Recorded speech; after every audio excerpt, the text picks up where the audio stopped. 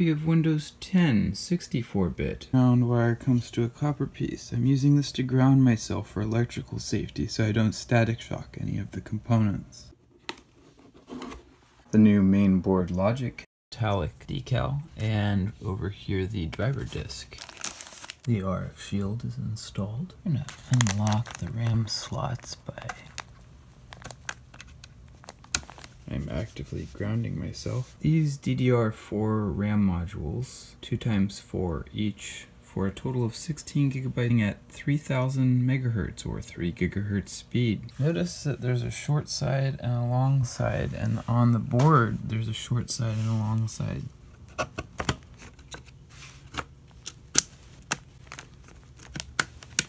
Small amount of thermal paste of some kind on the bottom of the factory OEM heatsink for the CPU. 9th generation Core i5-9400F. Chip runs at 2.9 GHz with a 9 MB L3 cache. Here we have the CPU. I gently place the CPU into its holder. This compound facilitates good thermal transfer between the heatsink and the surface of the CPU unit. I'll put a nice even coating on here. This motherboard contains an M2 slot here with these standoffs and another one hidden under this bracket. The graphics card will be installed up here, so I'm to put the M2 drive down this way. That way it can avoid the heat mess up here. The CPU generates heat, the RAM generates heat, and the graphics card will generate heat in this area. I prefer the incoming airflow goes down in this zone, so I'm going to remove this bracket and take a look. Now with the shield removed, we can see the additional offsets and connector for the M2 drive. Asus was kind enough to include the M2 offset screw set in this little standoff post. Compact M2 SSD running on the PCI with incredible read and write speeds. This is the M2 drive. We see here the heatsink design.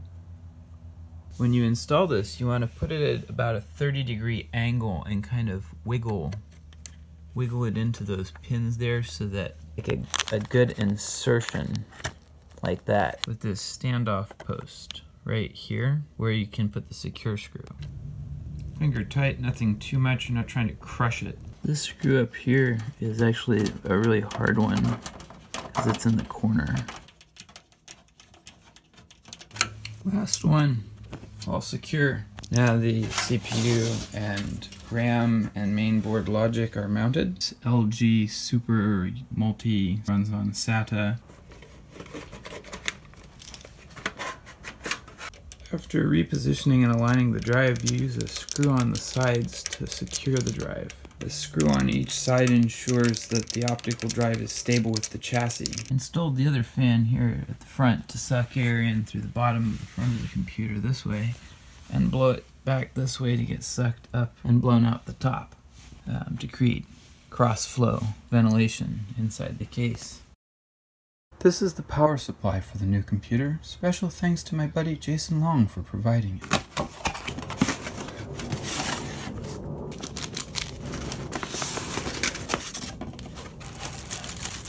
Absolutely beautiful modular design for less cluttered installation. This thoughtfully designed power supply does not spin its top fan with low to moderate loads. This means it will create silent operation. The thoughtful design of the power supply even includes zip ties for cable organization and some screws for attaching the power supply to the chassis of the computer.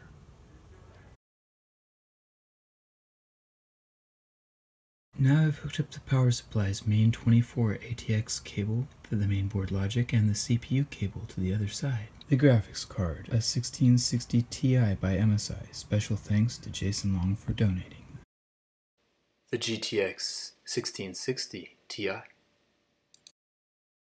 Well, that does it. The machine is alive and Windows is installed. Here we can see that Windows is loaded, but it's not connected to the internet, so the date and time is incorrect. Got the Windows 64-bit version off of this CD-ROM drive here. The USB drive I made was not working. Now I have the professional version, and the automatic ASUS Q installer is installing everything. Wonderful. The system is close to complete. The Steam is loading and downloading Counter-Strike Go, my favorite game. I have the 419 NVIDIA driver, which sharpened up the image on my screen. You can see the strange lighting on the motherboard inside the computer. Here, Asus Tough Gear. Up there, it's tough.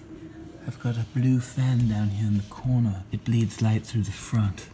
That's where the cold air enters from the ground. Down there on the main board, if we zoom in, we can see the icon. That is the Tough Gear icon. It changes color, indicating the motherboard has power. Coming around the backside here, I noticed a strange glow on the ground.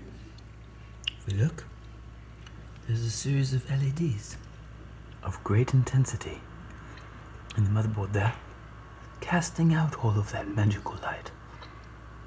Look at that disco pattern. Boom, boom, boom, boom. Through the top of the case we can see the extraction fan and light passing through it. What a sight to be seen. It's my favorite game, Counter-Strike Go. Over 14 years I've played it, on and off in sporadic pulses. This is the latest incarnation on this machine.